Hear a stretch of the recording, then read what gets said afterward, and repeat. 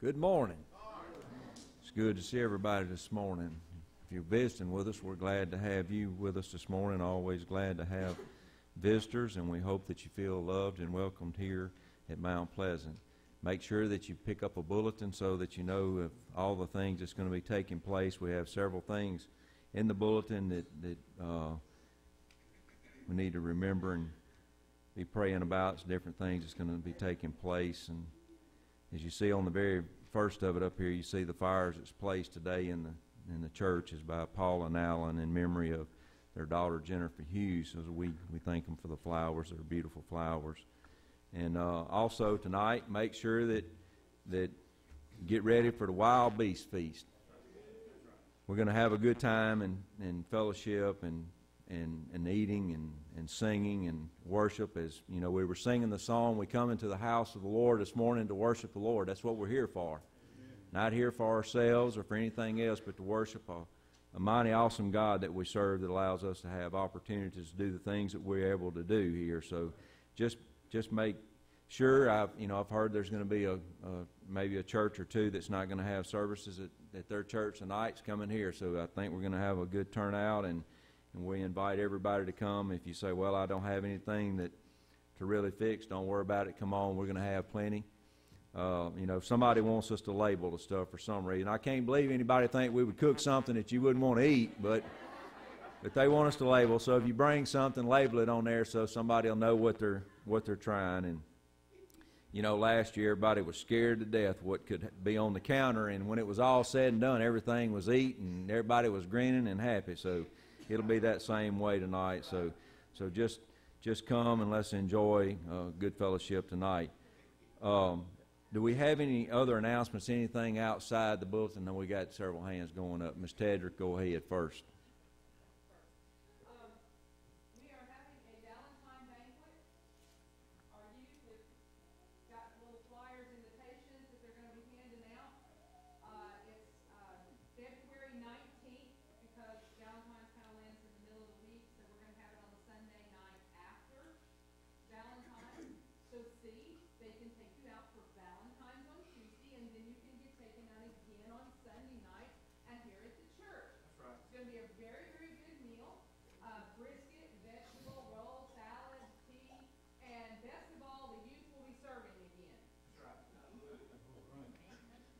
So come prepared maybe for an accident, but hopefully there's not going to be any. No, we all really enjoyed it. The youth enjoyed it. I've had a lot of people comment that they really enjoyed that. So they'll be serving y'all again with a lot of good food and good fun, and most of all with a lot of love. So the tickets are $10 a person. That's a plate or a donation. Okay? So I really appreciate it. And Bryce and Nathan are going to kind of hand out some flyers that I didn't get from the bulletin. And there will be entertainment. Oh yes, and there will be some entertainment. What yet? But we're working on that. Now, you wondering about labeling the food we're going to eat? Now, you hear that,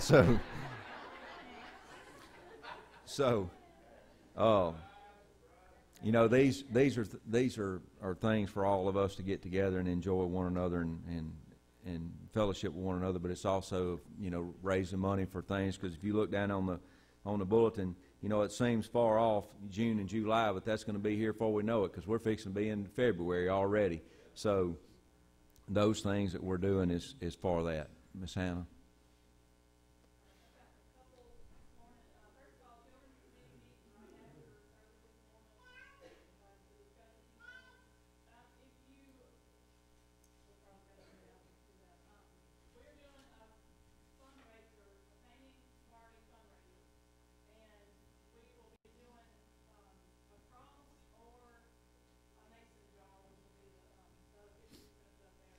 If you've already signed up in the back, if you could just go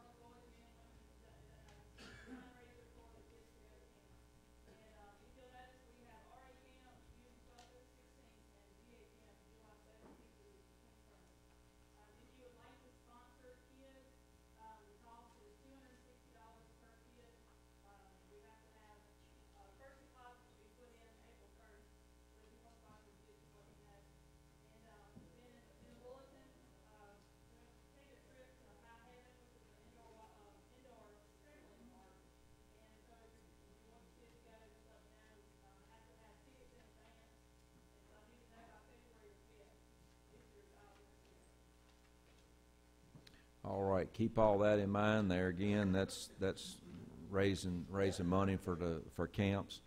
You know, because if you've noticed over the last few years, as we've had youth camps and we've had the RA and the GA camps and all that, when the children and the youth and all come back, it has touched some of them's lives, and they've made decisions for Christ and all that.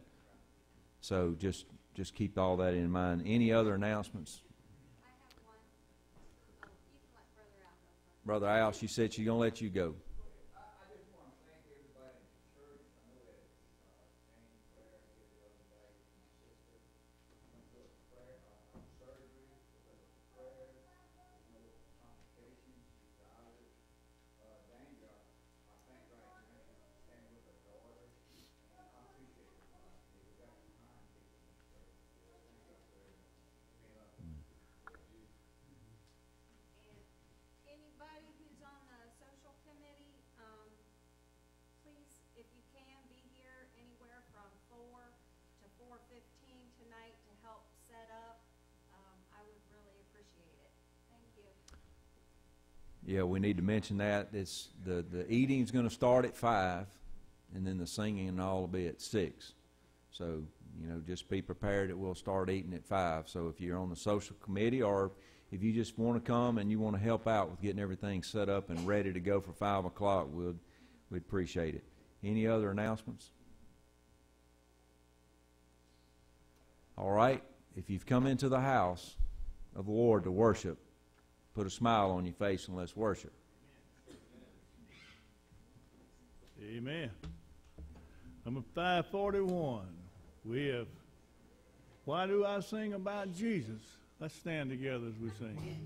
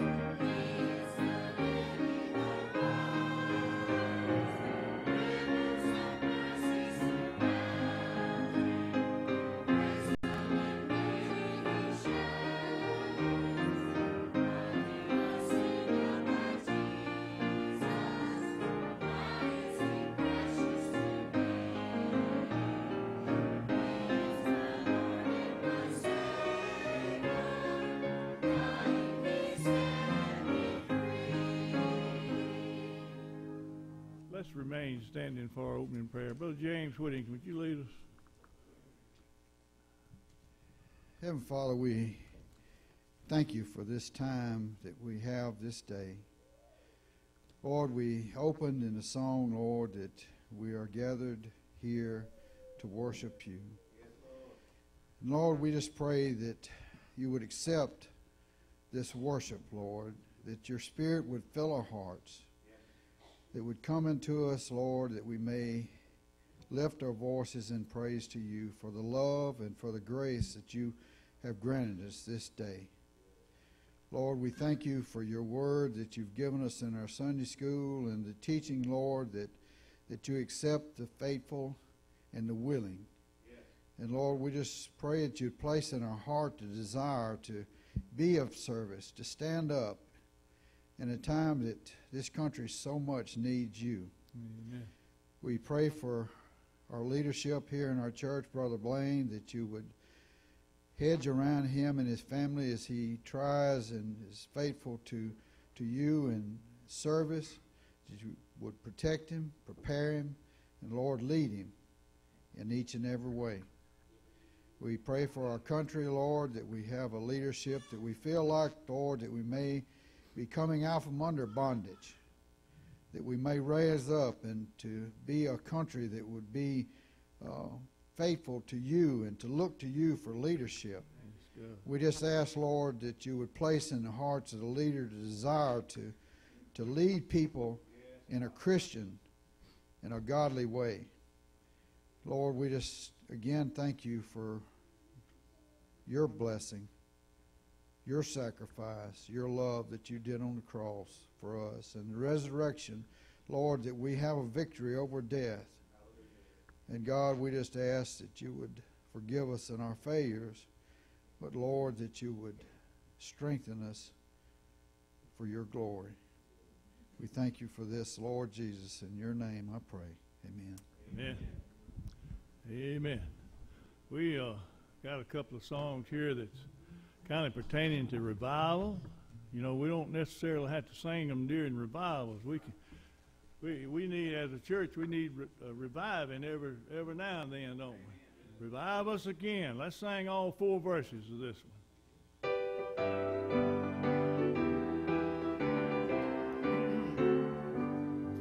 We praise thee.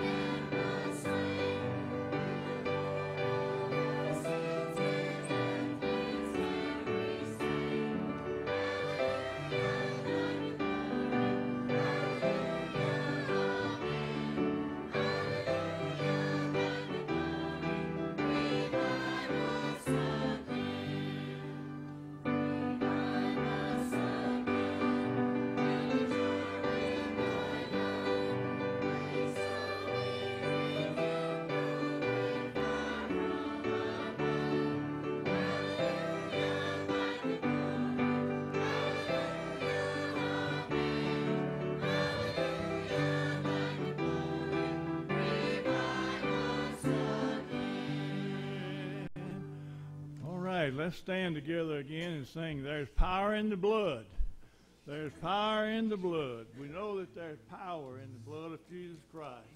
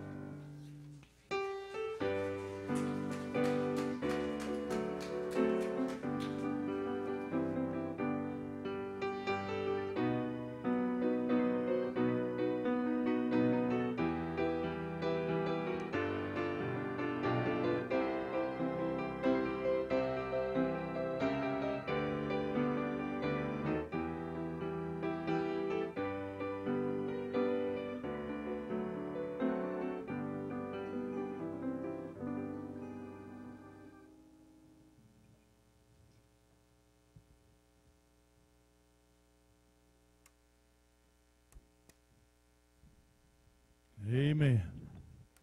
He did it all for me. He hung on that cross.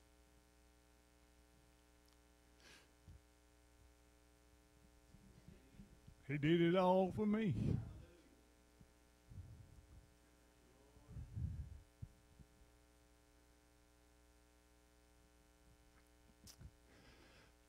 I heard this man sang this song the other day. I'm sure y'all have heard it. Brian Haney. I don't know whether any of you ever heard him. I'm sure you have. He sang this song on television, and I was just sitting there by myself watching him. And it touched my heart. I know that I can't do this song justice if the Lord don't help me. And I just want you to listen to this song. It says, I found the lily in my valley. I think Eddie has probably sung it once, twice here before. I just want you to listen to the words to it. I found the lily in my valley.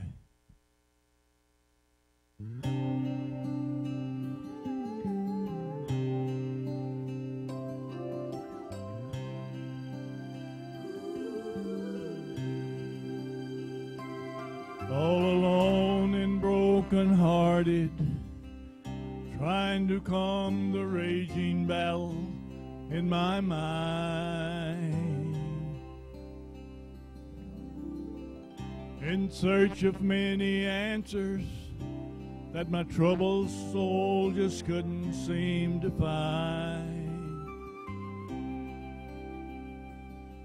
I saw a flower blooming where there was no rain or sunshine, and I knew not that this flower would change the rest of my life.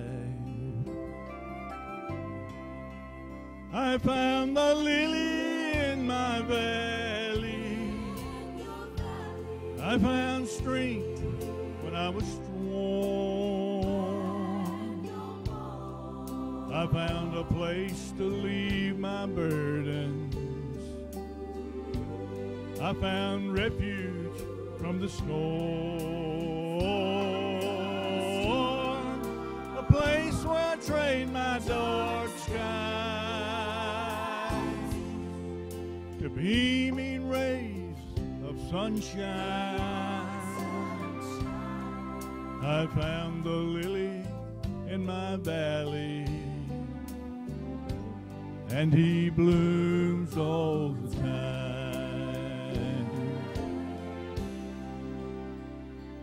So if you're down and broken-hearted, and you just can't seem to find peace of mind, you're searching for your answers, but your problems are getting worse all the time.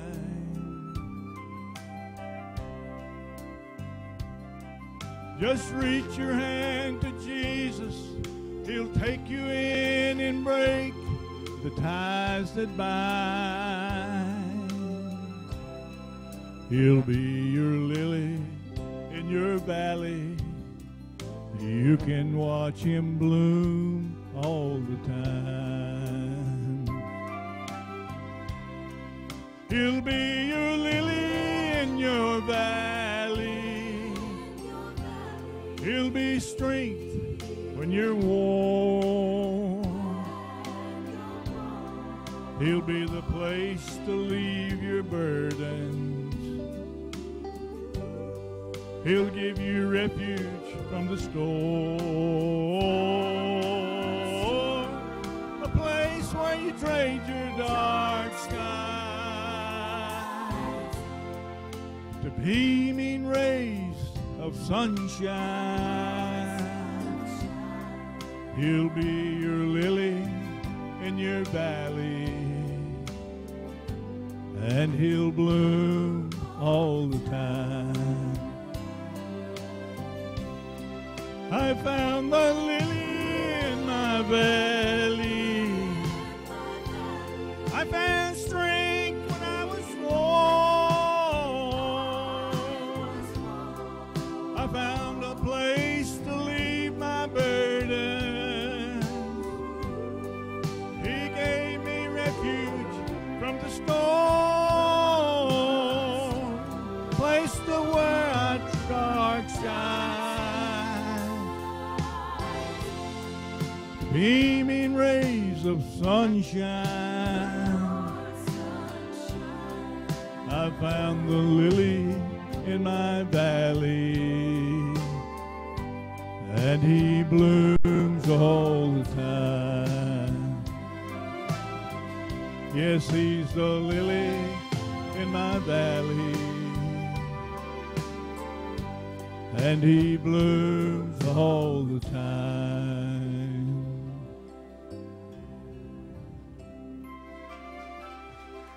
All the time.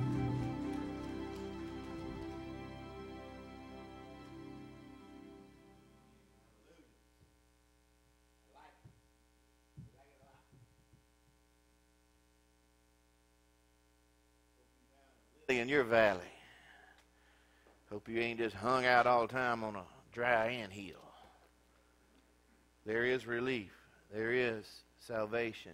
There's more to it than what you see on the TV. If you open your Bibles up to Genesis, I want to talk to you about the justice of God today. Just the justice of God. Because, when we look in society, sometimes we wonder, what's going on here? Now, you got people, they're doing all sorts of funny marches and putting things on their head and walking around and saying all sorts of ugly stuff. And people saying, well, why are they getting away with it? Well, I'm going to tell you what, Scripture lines all this up for us. Don't be afraid. Don't be worried. Everything's okay. God has a plan. As you're opening, we're going to look at Genesis chapter 18. We're going to look at verse 25. And as you're turning over there, I want to remind you, I know there has been a big demand for barbecue coon this year. Brother Freddie, Miss Diane Cook were so kind to sacrifice from all their coon killing. That's right, they some coon killers over there.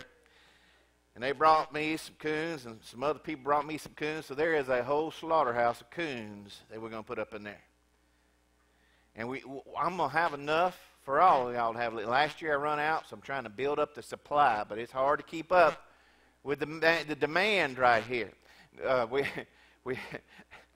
Tedra, she's going to cook a deer and wild hog baked spaghetti. Okay, so some of that's milder for you more mellow people and stuff like that. And she's got some sausage, whatever that is, sausage balls, some kind of recipe she made up. And that's wild hog and deer too. And so we'll have coon meat over there too. And then we got something else there. Oh yeah, got a wild hog leg, got a smoked hog leg. Okay. So you can have that too. So we got all this diversified stuff. Just take a smidgen, all right? If you can take and kind of push back Miss Carolyn and Miss Sandra over there, because I know they are fighting. They have been fighting for coon meat. Don't let the facial expressions fool you. I'm telling you, they are some coon-eating people now. I'm picking God's going to smite me up here. She's going to beat me up there later and stuff. But, this is all about fishing. I don't know if you realize this or not, but as we have these things, it gives you an opportunity to be able to go and, well, I know why y'all sweating, okay. It gives you an opportunity to invite your neighbors. Maybe your neighbors haven't been to church in a while, any church, and you don't know. So we're doing more than just having a good time together. I'm not much on just getting together to be getting together. I believe we should fellowship. I believe it's a good thing.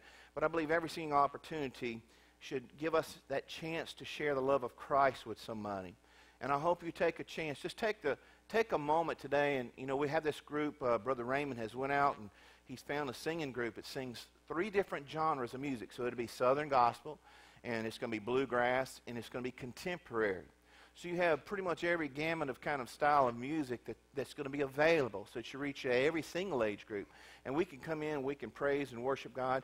It gives us a chance to kind of cut up, and we fellowship together. But as you're here tonight, I would ask you that you would go and look for people that you do not know and introduce yourself. One of the hardest things it is when you go to a church that you haven't been to before is to make new friends. And, of course, around here, most of us are kin, all right? So now think if it ain't your first cousin or your second cousin, maybe down to your third cousin. A lot of us may not even know some of these people. And when they come in, you're somewhat apprehensive, especially if you haven't been to a church before, of how people are going to treat you or what's going to be said or anything else. It's okay to laugh and have a good time in the house of God. It's okay to enjoy just being in the presence of God. God brings that peace and joy to our hearts. So reach out to somebody and bless them in the name of Jesus. Amen? All right, and there is going to be plain chicken and dumplings tonight, some other regular recipes for people, okay? So you're not going to go around here and have to say, well, I'll just eat me a bologna sandwich or something like that, okay? And I'll bring bologna if you want that, by the way. But it's going to be diversified. Don't skip it just because it's wild game. It's not just for guys or stuff like this. This is just that opportunity to fellowship together. If you can stand with me as we read God's holy word. And before I read this, I want to remind you this too. Brother Hiram had a little bit over a gallon of fluid removed from his body. See, that was Friday, right? And I want you to keep him in your prayers as he continues to recover. He did real good. It didn't hurt him. It gave him some relief. We're praying the rest of that fluid comes off his legs. Be praying in the name of Jesus. I believe. Do you believe? I believe. All right. Genesis chapter 18, verse 25, it says, "Far be it from you to do such a thing and to slay the righteous with the wicked, so that the righteous and the wicked are treated alike. Far be it from you. Shall not the judge of all the earth deal justly?" Let's use that as our opening scriptures today. Father, I thank you so much, Lord, for your presence. Lord, as Brother Raymond was leading us in worship and singing that wonderful song, Father, Lord, we feel your presence. We know that you're here with us, the God of all creation, right here in Busy Corner with us. I thank you, Father, Lord, for the love that you pour out upon us. I thank you, God, for saving us.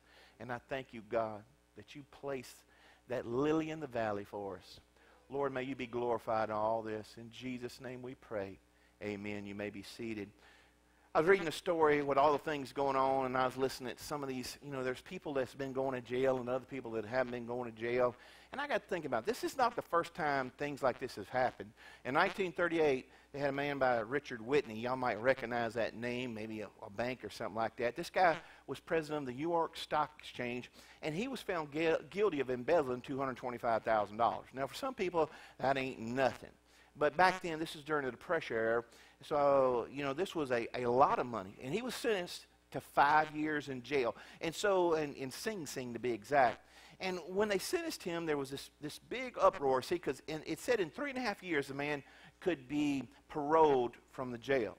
So all across this nation, there was this resentment that was taking place because it was they felt of such an injustice of his penalty, of what he was going through. So you can see it actually in another location, because there was a judge that had another man who come before him who had been arrested for stealing $2 from a little bitty gas station. And when the man had stole this $2 and he's up for going to jail and stuff, the judge had looked at it and he actually brought up Richard Whitney. And what he said was, he said, Richard Whitney, he got 5 years for stealing $225,000. He says, so that figures out to $45,000 a year, which is $120 a day. That's $5 an hour. He says, you stole $2. He says, so when I figure this up, it comes to 24 minutes in jail. I sentence you to 24 minutes in jail. Pow, hits that thing. He says, that's your sentence. See, in this story, justice is a key word. What people are looking at today is they're wondering sometimes, kind of like King David in different scriptures, and they wonder, why are the wicked prospering? What's taking place here? Well, one thing we have to look about in Scripture is what's the basic meaning of just in the first place. So when you look at that word just, it means to be straight or be right. So those who've lived their lives straight in line with the moral law of God, they're just, or what we call righteous, meaning right with God's way. And the foundation upon which the whole world's created, everything that you see, everything was done with God, this just God who is over and controlling all of it. So after God reveals himself to Abraham and his intention, he says, I'm going to destroy Sodom. I'm going to destroy this heathen city. And most of us heard that in our Sunday school classes, and we understand that. And as we look at this, he says that this patriarch, he prayed that God would spare the city for the sake of the righteous that was in it. If you look in Genesis, same Genesis, chapter 18, verses 23, let's read 23 through 25 right there. It says, and Abraham came near and said, will you indeed sweep away the righteous with the wicked? And watch this in verse 24. Suppose there are 50 righteous within this city. Will you indeed sweep it away and not spare the place for the sake of the 50 righteous who are in it? When you look at verse 25, far be it from you to do such a thing, to slay the righteous with the wicked, so that the righteous and the wicked are treated alike. Far be it from you. Shall not the judge of all the earth deal justly? And that's one of the things that people feel in their heart. They may not speak it out, but they feel that in their heart. See, our main concern, it goes along with Abraham's question right here to God. Will not the God, or the judge of all the earth, do right? I want you to take that question, I want you to put it in your heart for a second. See, Abraham's based upon his faith that God is just. He knew that God was just, and his question was a fair question, and God was willing to accept and welcome those kind of questions. And just like he welcomes ours today, he looks at us, and I don't know if you've ever asked God a question. I have. I'm going to tell you right now, I have. And God has taught me so much as I've read scriptures and I've studied it, and he's brought me from where I used to be to a different location. See, God's just, and that's where you have to begin at in your life.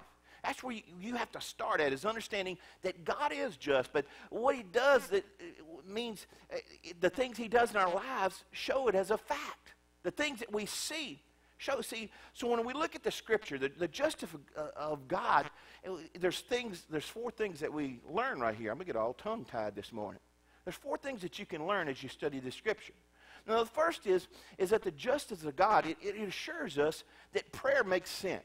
The people out there, they make fun of us and they say, well, why do you pray in the first place? Matter of fact, more people know about Muslim prayers than they do Christian prayers. Now, why is it? Because Muslims go and they pray 5 times a day, facing the east, facing to some big old black rock over there in Saudi Arabia, Mecca. But us, a lot of times we hide our prayers and we're even scared to pray because we're not sure about God. Abraham's prayer was based on faith in the righteousness of God, and it's our assurance also because God is right, because God is just. I believe that we can go before the throne boldly and know that he's going to answer it. It's an appeal to God's justice. It's not an appeal to his mercy right there. See, true believers facing problems that are so difficult they can't handle it themselves, they can take them to God in prayer, and they can expect that God's going to do what's right. It's whether our willingness to accept that what he's doing is right. The justice of God, when you look at this, what it assures us that our world rests on a solid moral foundation. It doesn't matter that the whole society has gone crazy. It doesn't matter all the profanity and the ugliness people spew. God is going to change things and he's going to do things right. God supports what's right and he opposes those things that are wrong. You think that people are just getting away with all this stuff with abortion and just because they make laws does not make it right with God. And one day there's going to be a balancing of the scales. The universe is not in moral chaos where anything goes and everything's accepted. It doesn't matter what they say. It doesn't matter what they believe. What you have to know is what you believe. What do you believe? Who do you trust? See, the God who governs the world, he weighs and he judges the motives that lie within the actions of humankind. Why do you do what you do? Why do you say what you say? What's behind it in the first place? Even as Christians, it tells us that we should do all things in love. See, God's impartial. He's not swayed just because somebody's wealthy. He's not swayed because somebody has prestige or a position of politics or because they're on the TV set. You know, it amazes me how people get out there and they fawn over somebody just because they sold an album and they want to listen to them politically. I mean, just because Madonna or one of these other people has held or made a movie or anything else does not make them to be the smartest person that ever walked the world. You see, they're just a human being. And they have these songs or these things that people crave. And it's usually, a lot of times it deals with immorality or something, and it reaches out to people and it speaks to the worst part of them. But that doesn't make them smart just because you're rich. Look, the justice of God, what it does is it comes in and it assures the people of God that the final judgment is going to be good and right.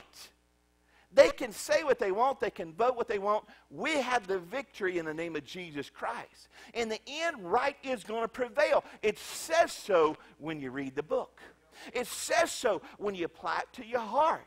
That gives you the peace. When you look at all this crazy world right now and you see everybody going and striking, and I'm just wondering, like, why don't they have a job? What do they do for a living? And who made all them pre-printed signs for that day, that quick? Because we need their printer because they get real quick on the job. Y'all listening to me? Look, sometimes there seems to be this confusion between good and evil in the world. You know, with Planned Parenthood, you know, they do good things. They help people with all these different actions, and they check for these things for health issues and stuff. Let me tell you something. Planned Parenthood does abortions. Here's what I'm going to tell you. Just because you mix some other good stuff in it, don't make it right.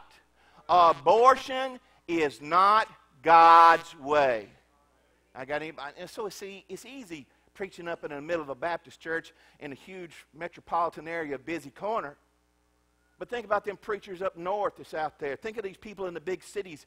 Think of them, they're marching all down there in New Orleans, and they have to stand up and preach in the midst of all that. You know how they do it? Because they know God's going to weigh it all out, and no matter what, that they got the victory in the name of Jesus. Sometimes we don't understand God's ways, and we grow impatient with him and say, Lord, won't you do like, it says one of the preachers I'd read, Spurgeon had said, he says, if I was God, I would go and I would just kick this old world away. You ever feel like that? Why don't you, God, just take it and swat it like a mosquito? Let me tell you something, God's got a plan. And a lot of times we grow so impatient, that's what's so amazing, is God is so patient with us. Look at our lives, look at our homes, look at our families. See, you can rest assured that God's going to do what's right, and he doesn't make mistakes. He never does, never has, and never will. See, the justice of God, when you look at that word, it implies that his judgment on the wicked and the sinful and the rebellious is going to be just. You say, well, what do you mean? Listen. He's going to hold them accountable for these things.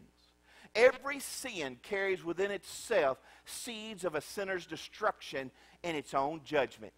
You think people walking around and had women and had their little bitty girls holding up signs with profanity on it, and I'm like, wow. Wow, did you go home and like stick all that glitter on there with flowers with all that putrid language? You don't think the God of holiness and righteousness will not hold these parents accountable? The justice of God it has a vindication upon the innocent and those who have been oppressed by the evils of this world. Let me tell you, multi-millions of babies have cried out over abortion. Just because they legalize it, don't make it right. Look, if God doesn't oppose the evil that destroys us, he can't be for us. Do you understand? There ain't no mixture of it. When you look up the Greek word to find justice, it's giving every person, it says, their due. And you see it in the courts today. Have you ever been to the courts? And we have those weighing scales of what's just, and that's what it represents. It's symbolized all across our nation in the courthouses of justice. It says in Amos chapter 5, verse 24, Amos comes up and he starts describing justice. He says, but let justice roll down like waters and righteousness like an ever-flowing stream. See, Amos is saying God does what's right and he's active in doing it. See, justice exists in relation to a person's justice that's done by a person. So when you get this and you start understanding, it said injustice is not breaking the law. I want you to listen to me. Injustice is when it hurts a person, someone that God cares for. Who are you? Are you a child of God? Let me tell you something. They better not mess with you, because your God is going to hold people accountable. Let me tell you something. These innocent babies, you think all these doctors who've done this, and I was listening to an interview of a doctor, and he started describing why he quit doing it. And he started giving the descriptions of it. They have some videos. I know some of y'all like YouTubes and all this, and one of them's called Silent Screams. There's another one that even goes further. But in this, they show an abortion. People say it doesn't affect that child. Listen to me. This ain't popular. I know this ain't going to be popular. I know it's not going to hold some of your attention and everything else. One of the things they say now is just a blob of flesh is separate from a woman. Let me tell you something. It is a human being in that woman. And let me tell you something else. They show where the child flees from this salt solution that they were applying into this womb. Let me tell you something. We have to love on people who've been through these things. We have to care for these people. But I'm going to tell you something. God's going to hold these doctors and nurses accountable. Listen to me. There's going to be justice. And I'm going to tell you what the injustice of this life is going to come. When it's the end of life, we're going to stand before a righteous and a holy God, and we're going to be held accountable for every act and deed that's ever been done. All of this, when we understand, all of the counts are going to be balanced. All these discrepancies, they're going to be made right. All of this should be this powerful reason for us to believe in life after death, because I know God is going to take everything out. It doesn't matter what's said. It doesn't matter what they do today. You know, there's been the few Christians that are allowed to live in Arabic nations. You hear all this stuff right now that's going on in politics. I'm not trying to get in politics, but haven't you heard less than 1% of the Christians living in Arabic nations, less than 1% were ever allowed to escape when they were slaughtering them over there? God's going to hold them accountable. God's going to hold this all accountable. It can never be right if you look and understand, like Elijah and Jezebel and Herod and John the Baptist and Paul and the Emperor Nero, that they would all end with the same. It won't. God is just, and there's going to be held accountability. You can put that in your pipe and smoke it, is the way my daddy said that. That's not nice, is it? Look, the justice of God, when you start understanding and you start knowing that God's going to make things right. In the justice of God, there's a cross in the heart of God. And this is one of the hardest things for people to understand, that Jesus died for our sins. We say it sometimes, and it ought to make a twinge in your heart take place. That he died for my sins on Calvary. It wasn't just an easy death. It wasn't a quick death. It was a crucifixion. He was nailed to a cross. He was beaten. He was made fun of. Everything that's evil, that's cruel, that's outlawed was done to him. And it wasn't done to him because of what he had done or hadn't done in his life. It was done to him because of our sins. It was done to him because of what I did in my life. And when you understand, from the very foundation of the world, a cross was raised in the heart of God. In 2 Corinthians chapter 5, verses 18 and 19, this is what it says. It says, "Now all these things are from God, who reconciled us to himself through Christ and gave us the ministry of reconciliation. Namely, that God was in Christ, reconciling the world to himself, not counting their trespasses against them, and he has committed to us the word of reconciliation." See, whatsoever a man soweth, that shall he reap also. Now, that's not that thing people put on them now. There's a little circle with a thing. What's that thing called? There's a black part and a white part. What's that called? Yin and yang. It ain't no yin and that ain't no yang. Don't get it confused. This has to do with understanding right and wrong. So when we look at this, then how could any of us that's sinful in our nature, that you may not, you come up here and we're dressed nice suits and ties or whatever, you're in the church house, and maybe nobody else knows what's going on or has happened in your life, but God knows you. So then how could any of us with that sinful nature, that corruptness, hope to cross that gulf that separates us from God? How could us ever expect it? See, then what's taking place right here? How could we ever hope for to have things balanced out? How can justice be satisfied so His mercy can be possible? Because what we need is mercy. There's only one way. It has to be a substitution. Someone to die in your place for your sins, for your wrongs, for your evils. In Romans chapter 3, verses 25 through 26, it says, whom God displayed publicly as a propitiation in His blood through faith.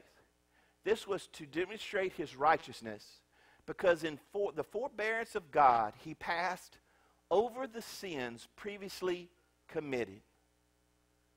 For the demonstration, I say, of His righteousness at the present time, so that He who would be just and the justifier of the one who has faith in Jesus.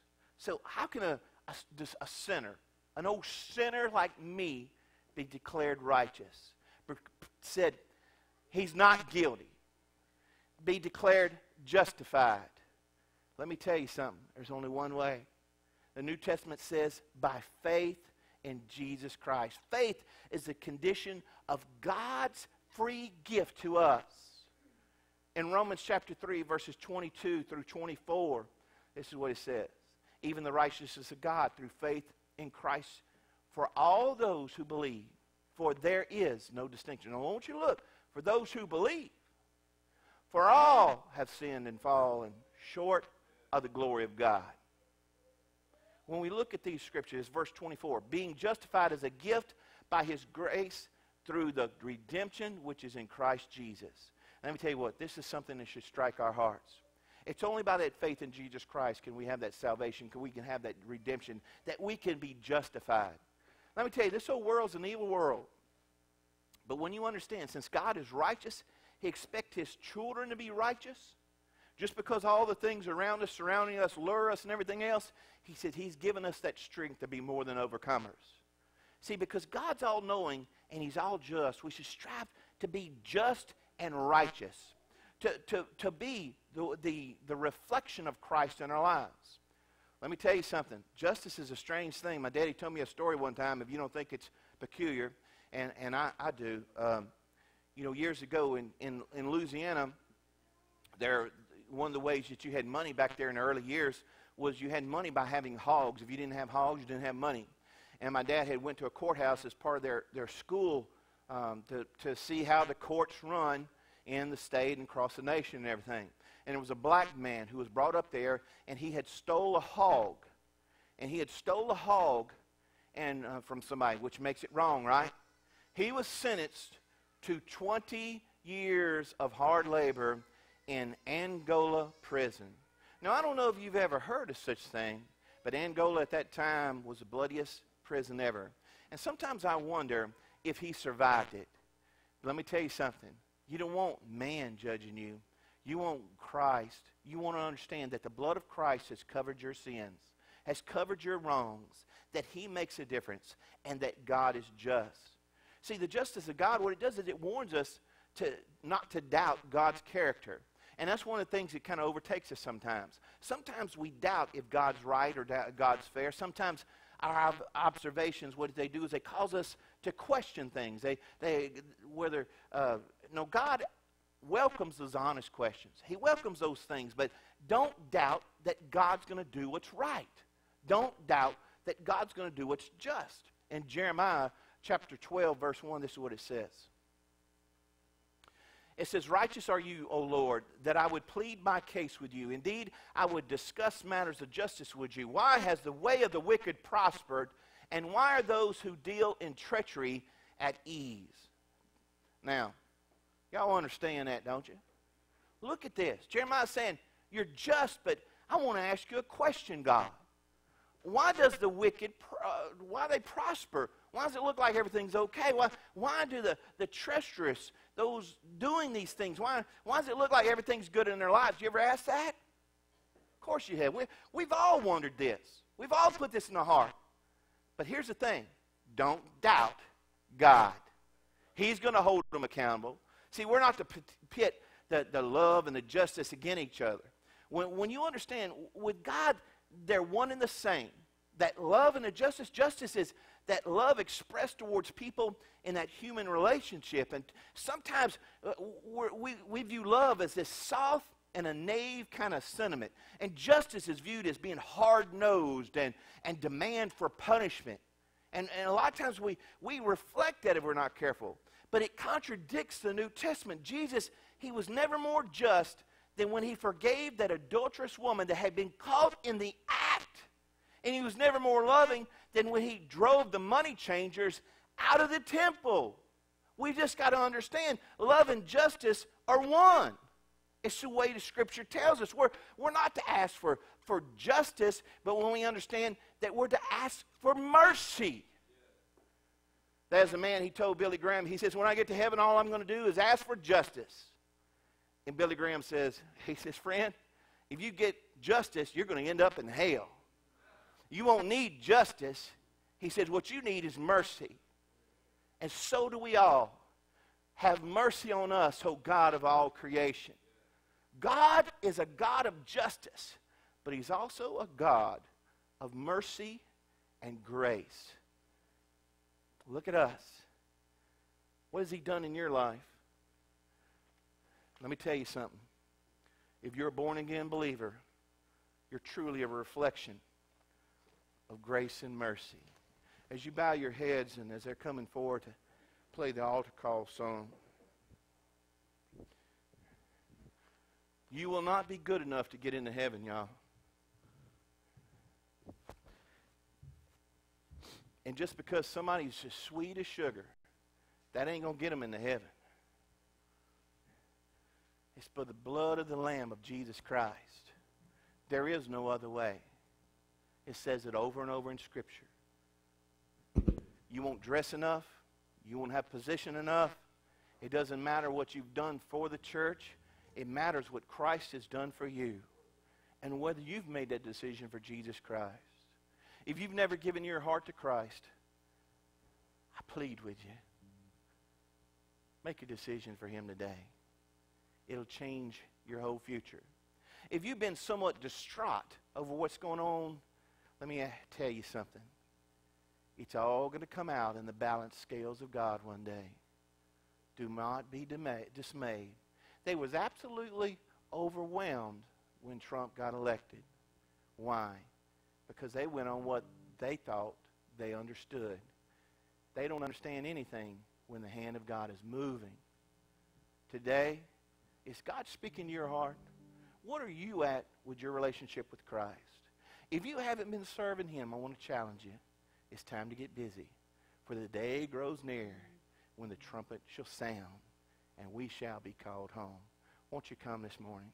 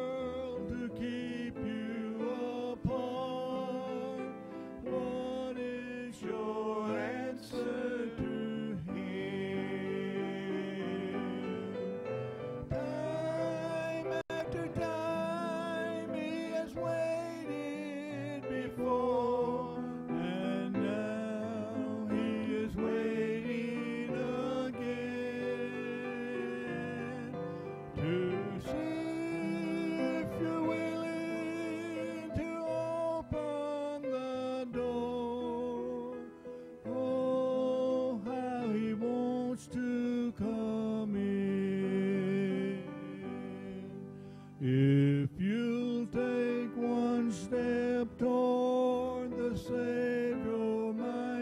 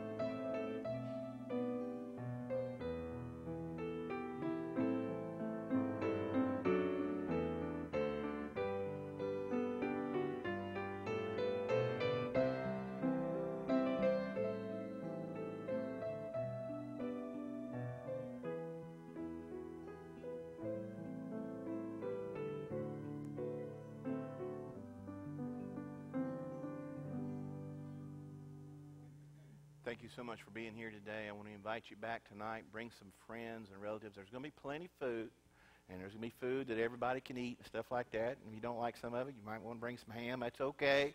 Hallelujah. But come back. Bring somebody as we worship and praise the Lord.